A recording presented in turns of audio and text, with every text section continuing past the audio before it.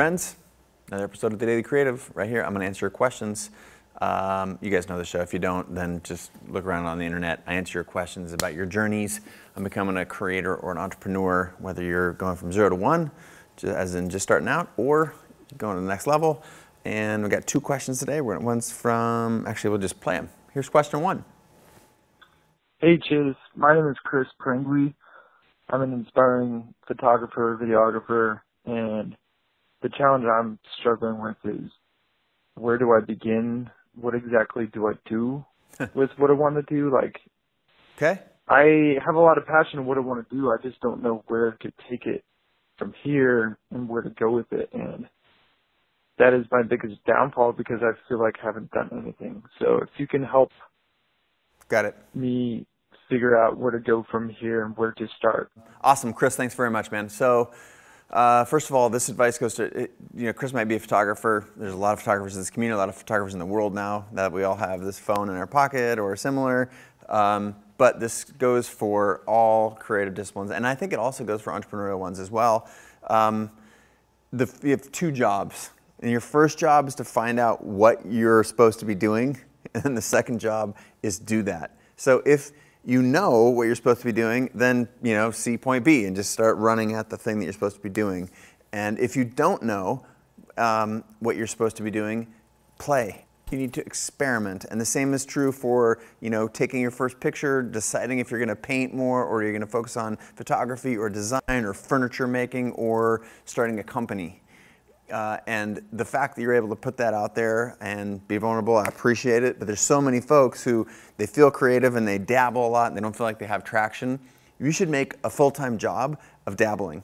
And there's the most interest, if you don't know where to start what are you curious about? What do you, when no one's watching and you have 45 minutes or an hour and you've got, take the TV away, take all the stuff away, what gets you excited? Do you want to read about robots? Do you want to make a film? Do you want to, take a walk with your iPhone and take pictures?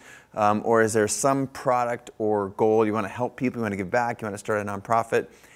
What are you curious about?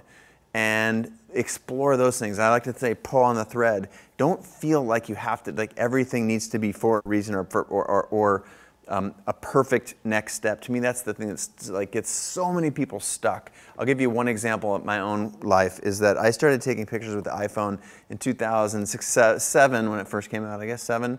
And it instantly became this amazing, even though it was 2 megapixels, or no, 1.5 or something like that, 0.2, I don't remember, small. And the fact that I was able to take pictures, I had a wildly successful photography career, traveling all over the world for the Apples, the Nikes, making millions of dollars.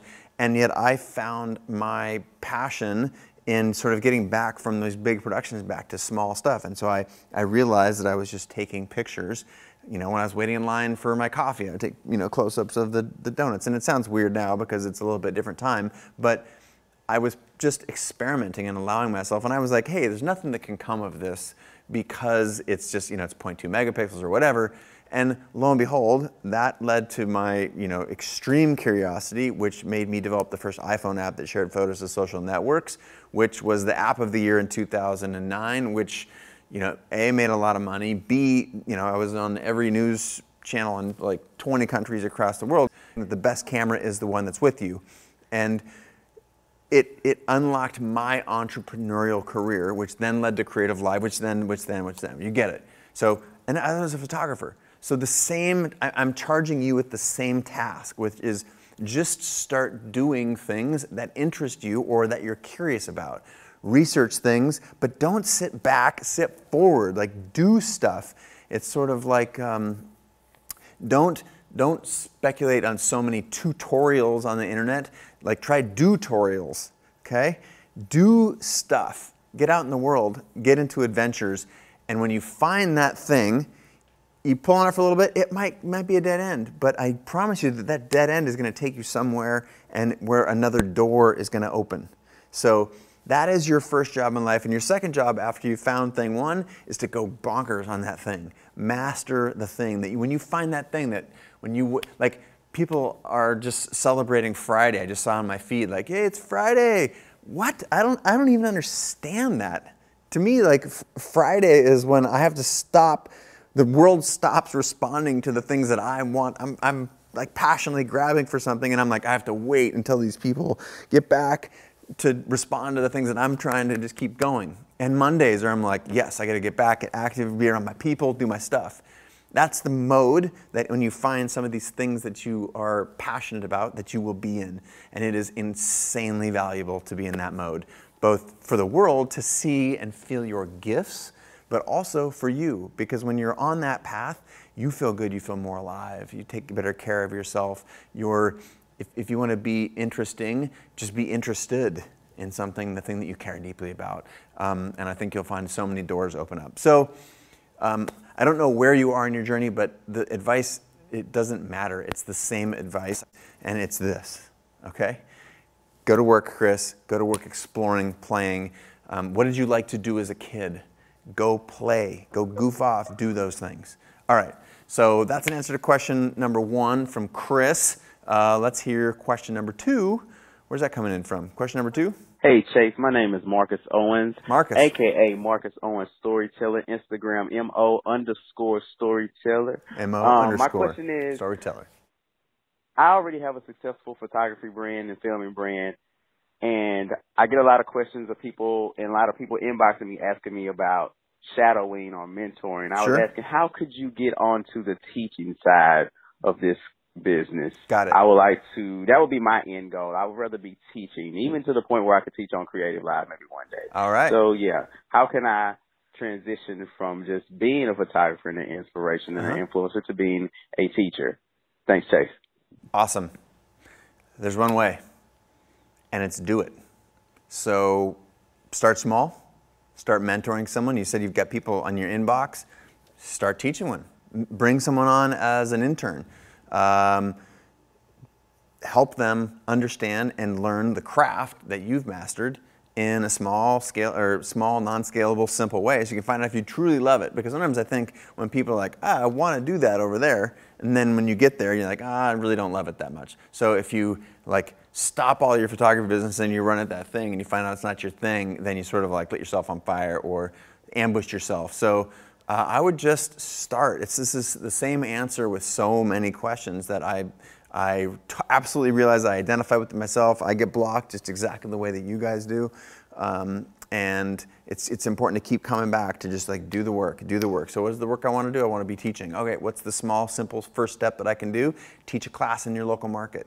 Like have whether it's photography or design or whatever, if it's gymnastics, like have a little seminar, find some people, tell them you're teaching, have it, be affordable or whatever mechanism you feel like you can use to get people to attend you teaching and teach something. Find out if you like it, find out if they like working with you or learning from you.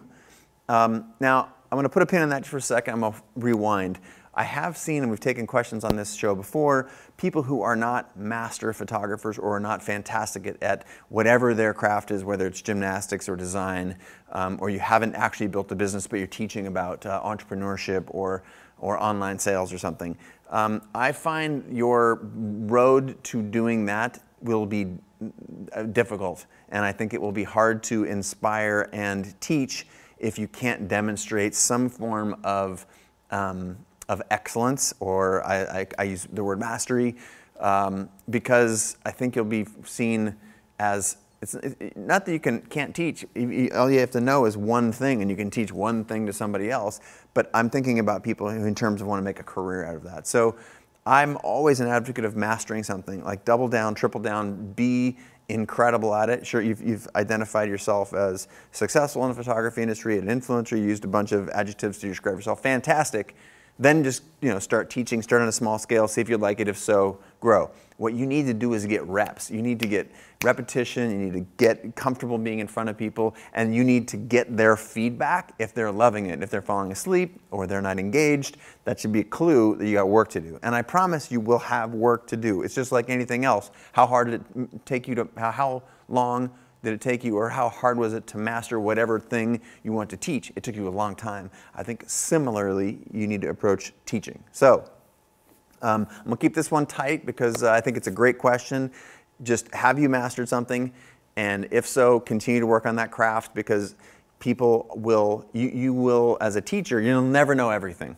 But you want to be prepared, you want to show that you've done the work, and I think you're more likely able to charge a rate that's repeatable and can make a living and a life doing what you love as a teacher if you have mastered something. Second of all, do that stuff and repeat and learn and ask questions of the, ask feedback of the people who took a class from you.